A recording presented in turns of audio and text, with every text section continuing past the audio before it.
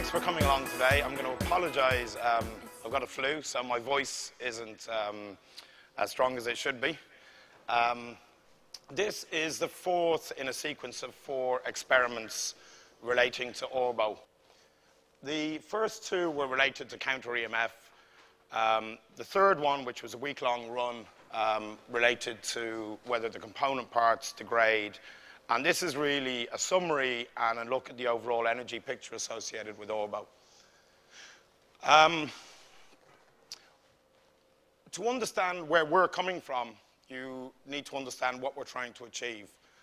Orbo is a controversial technology. And what we're focused on is getting this technology demonstrated. People can understand the core principles. And ultimately, our role is to license this to people who make product, and that's something that will start on Monday. We've made a decision to present this to the product development community in a number of ways, and our prime focus is on a sequence of live experiments, as which this is the last one. If you look at really what we're saying here, you can break it down to 3 things. We're saying that an orbo electromagnetic interaction suffers no back EMF due to the motion of the parts. In this case, that would be the rotor. So that as the system rotates, there's no back EMF generated due to the movement of the magnets. We're saying that the very act of this motion causes a gain in the coils. So what that essentially means is that we put an energy of 1 into one of these coils, that we're actually getting more back into the electric circuit, and that would be classified as an inductance gain. And finally, we're saying that none of the component parts degrade. Obviously, there's energy contained in permanent magnets, and what we're essentially saying is that none of the energy that is being produced by the system comes from the component parts. If you sum all of these things together, you end up in a situation where the technology produces more energy than it uses. And the term for that is overunity, something that's classically believed to be impossible. What we're going to do is quickly summarize these 3 elements. We shot an experiment yesterday that explains the back EMF in a fairly cogent way. So if you'll just stick with us now, I'm going to play the video. So in this part of the experiment, we're examining a traditional or a classic pulse motor. The system consists of a rotor with 2 sets of magnets, 180 degrees separated, and 2 coils, normal air coils, 180 degrees separated. How we're going to demonstrate the level of EMF is by firing in 2 positions.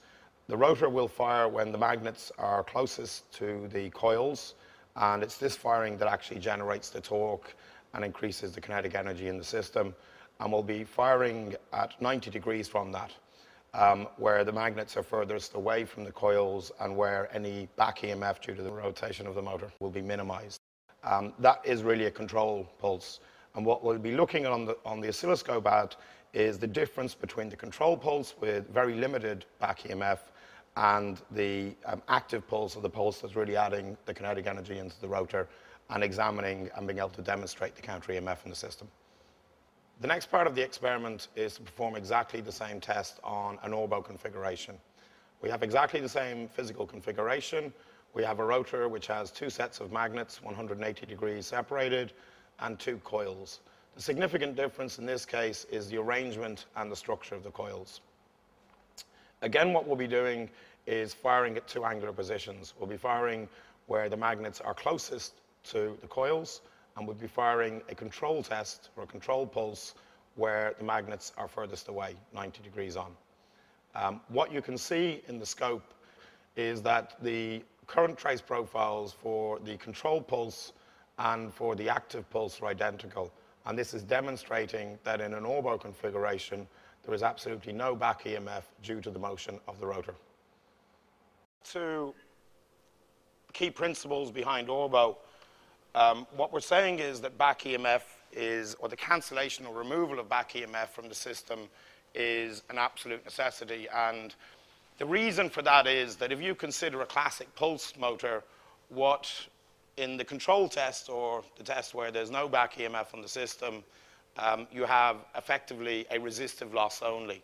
When you fire like this, you end up with an inductive loss. If you look at the orbo pulse, what you'll see is the control pulse, which you can just about see here, they're directly overlaid, is identical to the pulse that is causing the motion of the rotor. And that's a very, very key principle. Not only are we saying that we're producing energy of the rotor and that is thermodynamically free, what we're also demonstrating is that the very act of the rotor doing work is actually causing an energy gain in the electrical circuit itself. And again, what I'm going to do here is play a short test that we shot earlier. The reason to shoot these earlier, by the way, is that setting up these scope overlays is quite complex. So we shot these earlier. This one was shot earlier today, and the other one was shot yesterday. So we have two sets of magnets on the rotor, 180 degrees separated, and two coils. We are firing the coils at two different positions.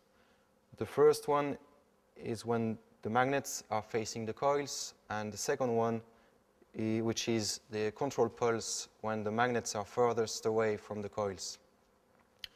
And we are comparing the energy needed to create the magnetic field when the magnets are facing the coils and when the magnets are furthest away from the coils. You can see 4 traces on the oscilloscope. The first 2 traces are the current flowing through the coils. The blue trace is the current flowing through the coils when the magnets are facing the coils, and the yellow trace is the control pulse.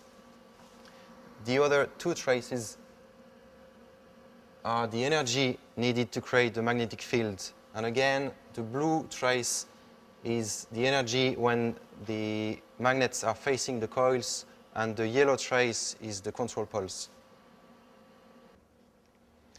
What you can see here is that the current is the same for both positions when the magnets are facing the coils and when the magnets are furthest away from the coils. And you can also see that the energy needed to create the magnetic field is higher on the control pulse than it is when the magnets are facing the coils. You can see 4 traces on the oscilloscope. We have the voltage across the battery and the current flowing through the coils at the end of the pulse. These 2 traces are the voltage across the battery. The blue one is when the magnets are facing the coils, and the yellow one is the control pulse. The same for the current.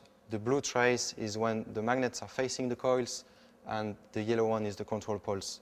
So what you can see here is that there is no difference between the blue and the yellow traces, and it demonstrates that there is no difference in the energy of the field collapse when the magnets are facing the coils or when the magnets are furthest away from the coils.